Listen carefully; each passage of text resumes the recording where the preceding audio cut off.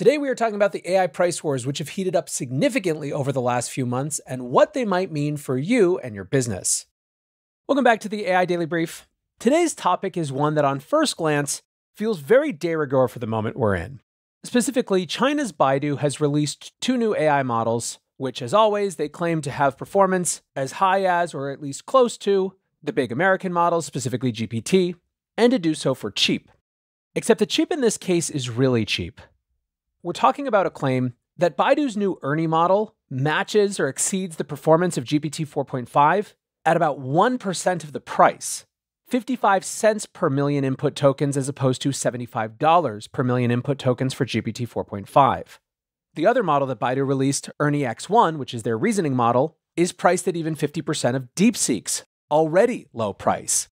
And so the sense that many people have is that this is a serious ratcheting up of the AI price war.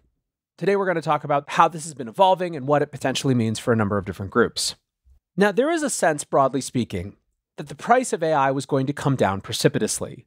In fact, even holding aside the onslaught of Chinese models, intelligence has been getting cheaper at a rate that far exceeds, for example, Moore's Law, which was the previous way that the technology industry thought about the speed at which technology became less expensive. There's a phrase that Sam Altman has been fond of, intelligence too cheap to meter. In July, when OpenAI introduced GPT 4.0 Mini, he pointed out that just 2 years earlier, the best model in the world was not only much, much worse than the current models, but also 100 times as much. And of course, we've also seen, even within the big tech companies, price as a major competitive feature. Amazon, which still hasn't exactly gotten its feet under it when it comes to its own proprietary models, introduced its Nova Foundation family in December, and it was very clear that part of the strategy was to compete on price. Google has also been trying to use price as a competitive advantage. In February, when Google released its Gemini 2.0 Flash and Flash Lite, again, the major highlight was how much less expensive they were. Indeed, broadly speaking, the price of LLMs and the intelligence they represent has been just absolutely collapsing. But of course, all of this took on a new dimension when DeepSeek launched, claiming that their model, which had very similar performance over comparative OpenAI models, was trained for less than $6 million.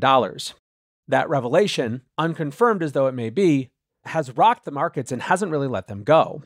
When DeepSeek R1 came out, people started calling it the Sputnik moment, launching a global race for ever cheaper AI. So profound was the psychological mark that DeepSeek left in terms of recalibrating how people thought about where China was in the AI competition, that everything subsequent to that has been, is this the next DeepSeek moment? Last week, we talked about the AI agent Manus, which many people called China's second DeepSeek moment. And once again, while Manus hadn't innovated at the foundation model level, it had created a consumer product that just seemed to beat everything that was available here in the US. Now, once again, we have people calling this Baidu drop another DeepSeek moment. Baidu writes, "We've just unveiled Ernie 4.5 and X1. As a deep thinking reasoning model with multimodal capabilities, Ernie X1 delivers performance on par with DeepSeek R1 at only half the price. Meanwhile, Ernie 4.5 is our latest foundation model and new generation native multimodal model. Now, in terms of capabilities, these models have everything you'd expect. They can analyze and summarize documents, they can solve complex problems, but price is really what people are talking about." Now, some have pointed out that while Ernie's X1 model is about half the cost of DeepSeek's R1 reasoning model, DeepSeek's V3 non-reasoning model is still about half as much as Ernie 4.5. Although both of those are, of course, dramatically cheaper than both GPT 4.0 and GPT 4.5. In response to this, the memes were flying quickly. With a video of a multi-car pileup, Jeffrey Townsend writes, "A real-time view of investors in Gen AI foundation models. Low-cost DeepSeek shocked OpenAI. Now Baidu has released super low-cost Ernie 4.5. China is driving the cost of AI way down. It's brutal."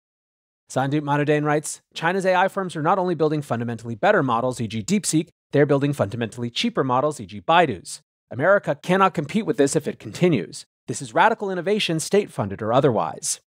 So what really are the implications of this? Well, first of all, there's the stock market.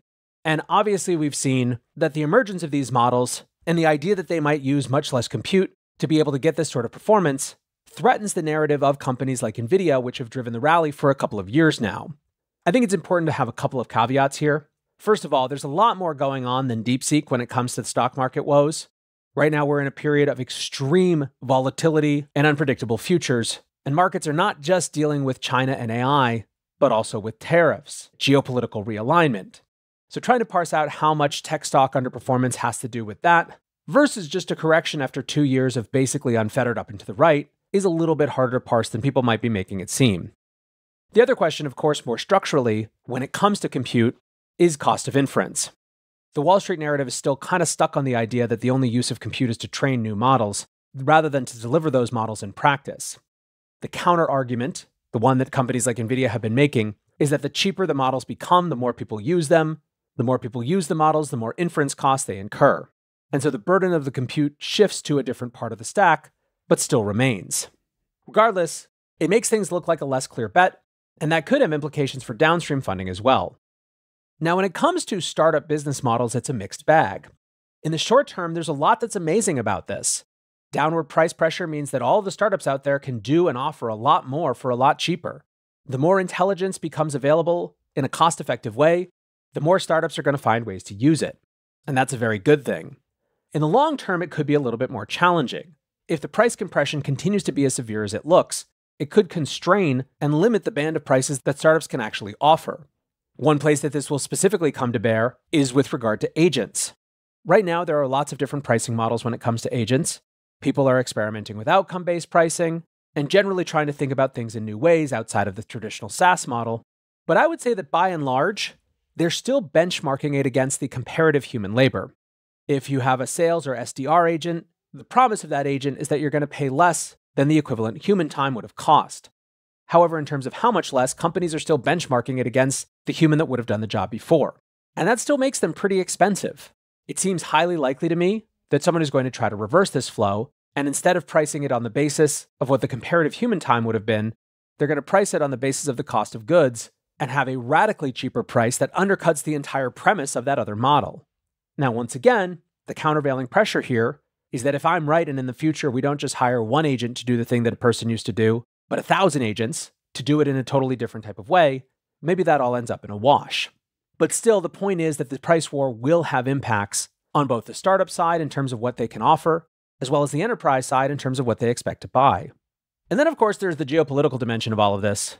One of the questions is, how much is this intentional price warfare? Is this China and Chinese companies doing something unsustainable, in fact, and uneconomical in order to cause harm to American competitors? The answer is probably that it doesn't matter, as long as the companies engaging in the price war have deep enough pockets to keep it going. Certainly the American companies aren't loving it. In OpenAI's proposal for the US AI Action Plan, they basically argue that DeepSeek and Chinese AI should be banned, which of course is one way to limit competition. There are other strategies though. Robert Scoble, for example, wrote over the weekend, "If I were Mark Zuckerberg, I'd release a badass AI model for free and end this price war once and for all." Why? Because the model that wins will collect more real-time data from all of its 3 billion users, which will make its glasses and services better and more profitable. And indeed, there is a sense that perhaps this is the path. Mark Jeffrey writes, "AI smartness goes to infinity, AI price goes to free.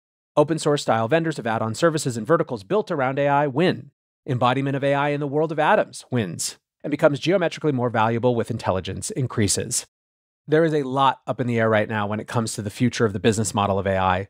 At this point, all that seems clear is that the business side of this is going to change nearly as fast as the technology side. I hope if I've convinced you of anything today, it's that there are actually meaningful implications of this to the AI you interact with, what price you pay for it, and the opportunities that it creates for you. And so I will, of course, keep track of how these things evolve and change over time. For now, though, that's going to do it for today's AI Daily Brief. Until next time, peace